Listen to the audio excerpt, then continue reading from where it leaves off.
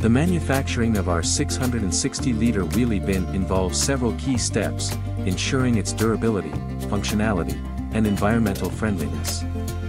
Our wheelie bins are made from high-density polyethylene, HDPE, a resilient, flexible, and recyclable material. HDPE is chosen for its strength, chemical resistance, and ability to withstand extreme temperatures, ensuring the bin's longevity and performance in various climates. The body and lid of the bin are produced using a high-precision injection molding process. This method allows for the creation of bins with uniform wall thickness, eliminating weak points and ensuring overall structural integrity. Injection molding also enables the incorporation of UV stabilizers into the HDPE, preventing degradation from prolonged sun exposure. Components such as wheels, axles, and hinges are assembled onto the bin body.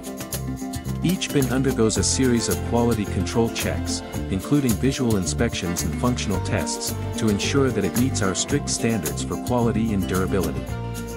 Our 660-liter wheelie bin represents the pinnacle of waste management solutions, combining state-of-the-art manufacturing processes, rigorous durability testing, and user-centered design.